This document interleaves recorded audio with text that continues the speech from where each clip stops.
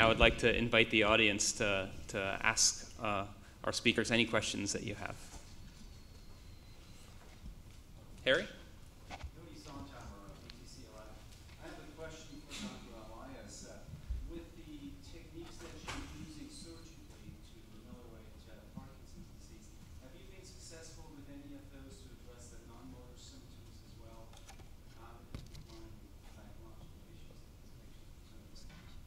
Yeah, good question. The primary treatment that we use is deep brain stimulation, electrical stimulation, and the answer is no. We really have the best results for the dopamine response and motor symptoms, and the non-motor, which becomes the most disabling part of the disease, is relatively resistant to treatment so far. Would that include hallucinations? I was just thinking about what. Yeah, I mean, a lot of the treatments exacerbate those problems. Right.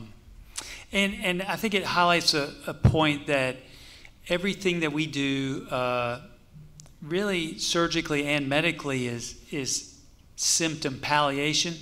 And you know, the real need in this with this particular problem, and what Aaron talked about, is neuroprotection or cure.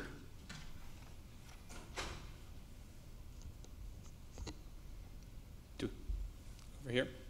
My question is for Dr. Hansen. You said that carnivorous is reversible. Well, you have to distinguish between acute and chronic. The chronic is not reversible, but in the acute phase, like the baby from Ethiopia that I showed in one of my first slides, we have published a number of cases from Europe where we have had children who came in with the classical neurological symptoms of connectors, some of them with positive MRIs also, and who have survived without neurological sequelae, thanks to what we bilirubinologists tend to call the crash cart approach, which essentially means flipping on intensive phototherapy the moment you get the baby through the door. And one of the big challenges there is removing the obstacles for emergency care. And one of the reasons why we have been successful in Norway, largely more than some other countries, in avoiding this tragedy is that we have organized our baby care such that any newborn baby for whom the parents have a question, they can call directly back to the NICU or the birthing unit where the baby, from which the baby was discharged, and the baby will be received immediately without any obstacles and taken care of. Whereas, for instance, in this country, the obstacles that have been identified by my colleagues here is ER organization, for instance, that babies are kept waiting because of other more pressing matters, and it takes quite a while before they are admitted to a NICU. And the fallback treatment relative to phototherapy is exchange transfusion.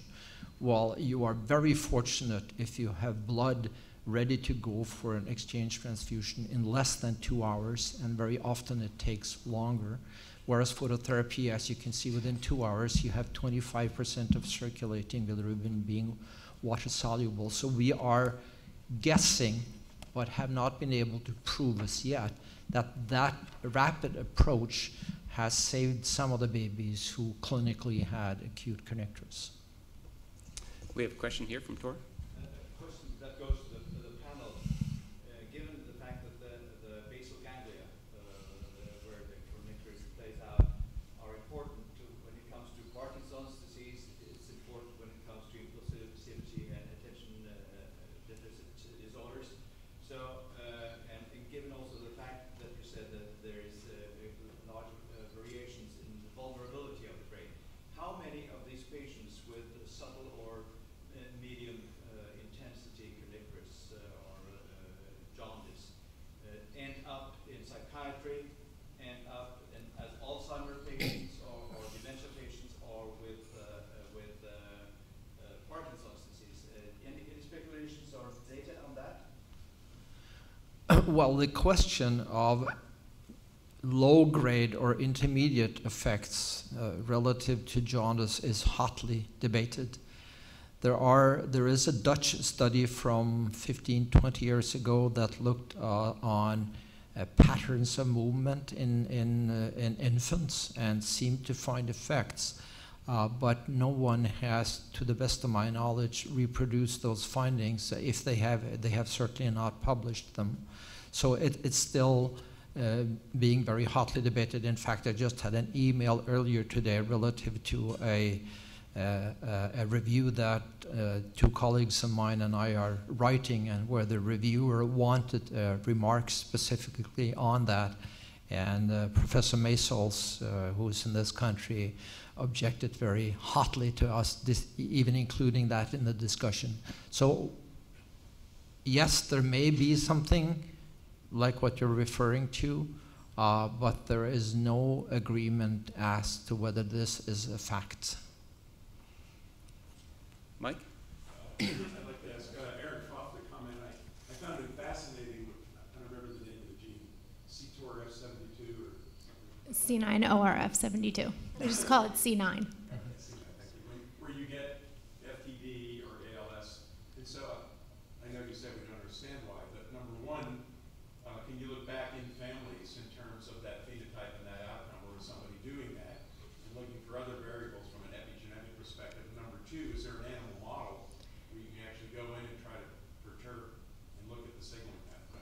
So those are both great questions. So C9 is actually a very interesting disease. So what I didn't tell you all is that it's actually a nucleotide repeat disorder. And so the mutation that causes either ALS or FTD in those carrier patients is a hexanucleotide repeat expansion in that gene in a non-coding region.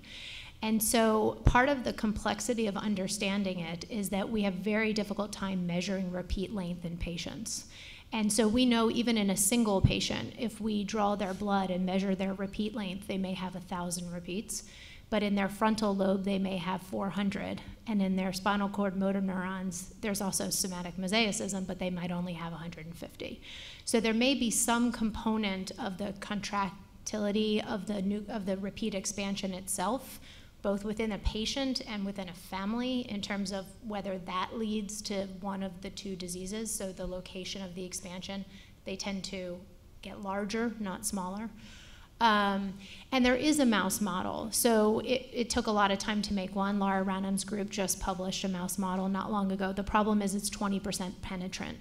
And those of you who work with mice understand how difficult it is to work with an animal model with that low penetrance. So we're getting there. We don't understand at all. We're following patients in families that are currently asymptomatic prospectively to look at their development of disease, but we're not there yet. The mutation was discovered in 2011. There's a question in the back.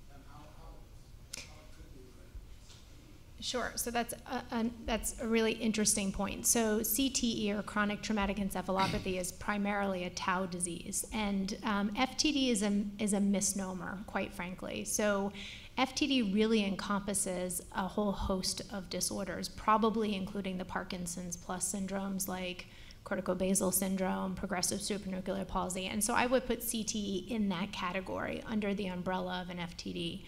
So George's work on tau, other people's work on tau, I think it's really critical to understand the prion propagation, propagation properties of the tau disease. The particular disease I study, C9, is actually a TDP43 disease. So I don't touch as much on tau. George may have more thoughts on that. Thank you. Right here.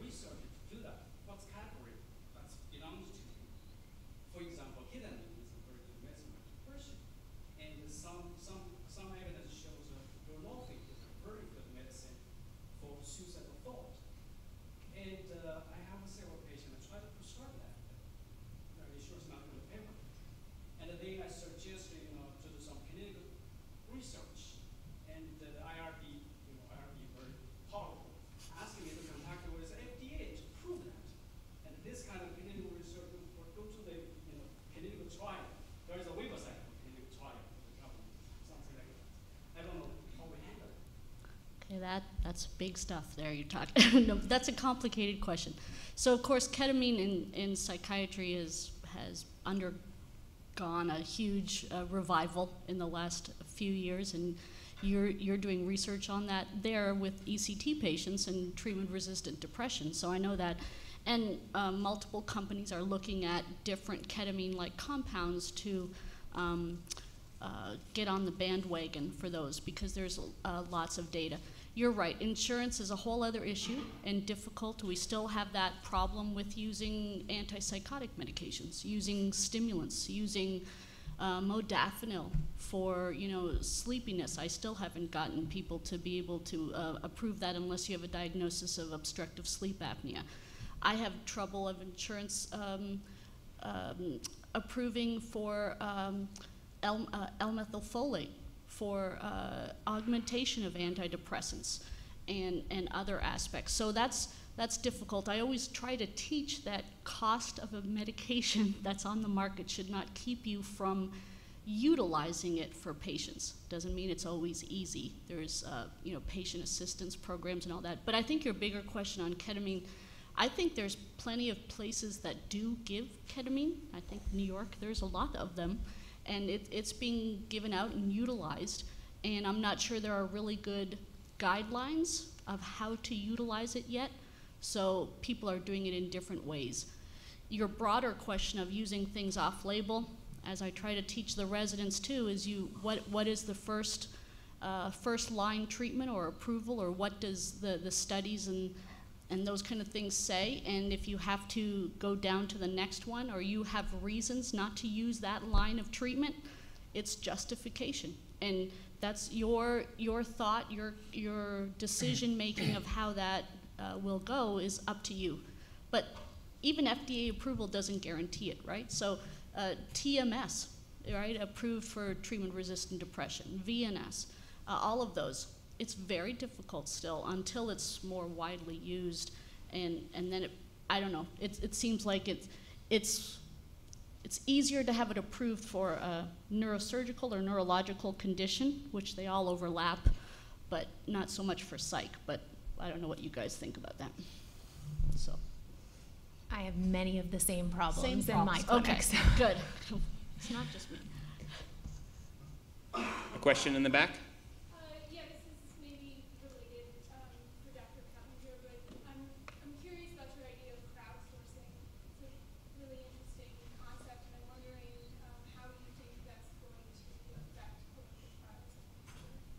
Right, so it's started already, but I would assume it's very common in neurology also for illnesses that may not have as much depth, I don't know what the word is, depth or power behind it to increase or have attention paid to that illness for funding or other sources. So families and advocacy groups like the National Alliance of the Mentally Ill, or other groups that have very rare diseases, really push for that kind of thing, and they go for all the way up through legislation. So the Association of Clinical Research Professionals, which I belong to and showed up there, one of the recent annual meetings had a patient and their family come with a very rare genetic illness. There's, I think, 25 or something like that in the United States. People, and they all reach out through social media and gathered, but together they were able to, focus on getting somebody to listen about where should you focus, what company might be able to help, going through legislative branches, those kind of things. But I think that's the power that it comes in. I gather with social media, people are much more able, it's not a good phrase, to band together to encourage research on things that we normally wouldn't always look at. So what do you think? I just want to also encourage people to think outside the box for social media. So we recently wanted to look at a genetic defect from which the largest reported case series was 11 children. And we found 2 Facebook groups and were able to recruit directly from those Facebook groups into a study and ended up with 39 new patients. And so particularly for those really rare diseases, just leveraging the groups to recruit patients is also very helpful. Right. I think there was one more question in the back. Yeah, Tom Milam from the Department of Psychiatry at VTC. Certainly the phenotypic expressions of psychiatric illnesses is immense. It's hard to pin down genetic associations, and you couple with that the comorbidities in the clinical settings. And that makes that type of research difficult. I think around here we've had trouble with getting patients because the exclusion criteria are so extensive that it's hard to find people that qualify for studies. We're working on advertising and other things, but do you see any active research or anticipate any, or UVA, where you're working between departments, psychiatry, neurology, or medicine and psychiatry, dealing with the relationship between diabetes and depression or anxiety and pain? Is that a fruitful area, or is that just still making the waters murky? I'm at the same place as you, Tom, so, but I know we have lots of new leadership in research through our Carilion. We have great leadership at VTCRI and SOM and tech, and integrating together has been a challenge, but we're doing it, and we're examples of such a thing. But even the culture, right? Many cities, areas, hospitals are not, don't have the culture of a research atmosphere, and we're learning to change that. We were talking last night that we got our first study on our Facebook page for Carilion. I'm like, yes, it took us a long time to get something like that on social media. But even integrating, and you know that, it's difficult between departments. And I know that's what we're all breaking down, right? Our silos are breaking down and we're working together, but it's still difficult. So family medicine sees a lot of the patients we do, internal medicine, pediatrics. It's still hard to do that together, and I'm not sure where there are good models. Are there good models of that at UVA? Yeah, I mean, I think that I think there are more and more diseases that are approached from a multidisciplinary perspective, and certainly there are a lot of funding organizations that recognize that you can get so much more done with a team than with a single investigator. So there'll be requests for proposals, you know, across departments or across institutes, and I think that's the type of thing that will really fuel progress, because most of the things that we deal with now, no single person could make much progress. I think we're going to have to end there to stay on time. I want to give one more round of applause to our speakers, all 6 of our speakers.